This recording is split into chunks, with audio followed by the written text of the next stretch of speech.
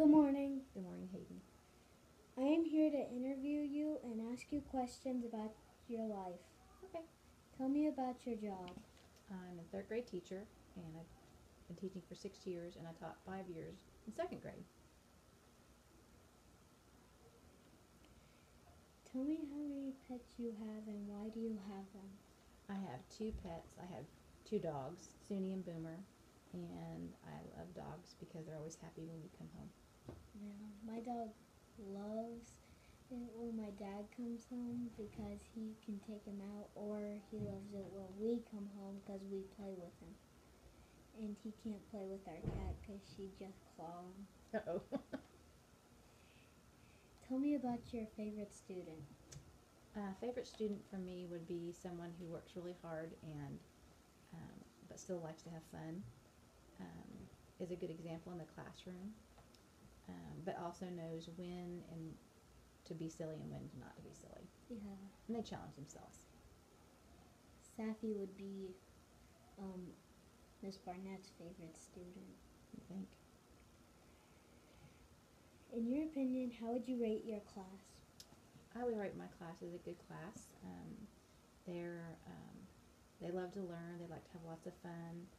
Um, they're pretty smart, but sometimes they get a little chatty, and I have to get them calmed down. But that's just third grade, I think. Did that happen in your class? A lot. Tons of people just start to talk after one person is answering the question. They don't talk about math. They just talk about the question, and then they get on to a different topic. Uh-oh.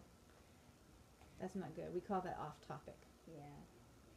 Do you like being a teacher? If you do, why do you like it? And if you don't, why don't you like it? I love being a teacher.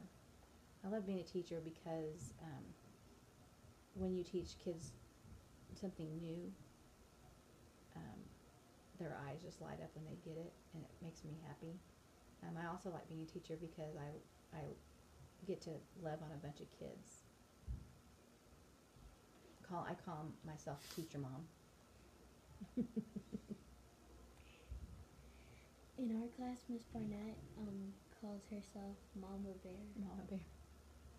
Because she gets all grumpy when people start to talk over her. Aww. What have you learned in the years you've been teaching? I've learned that I have to be flexible. I might have this great math lesson planned, but it may not go so well like I think it's going to, so I need to change it up. And then after I teach a lesson, I always reflect, what could I have done differently? What could I change? And things like that. Who got it? Who didn't get it? Yeah. Thank you. You're welcome, Hayden.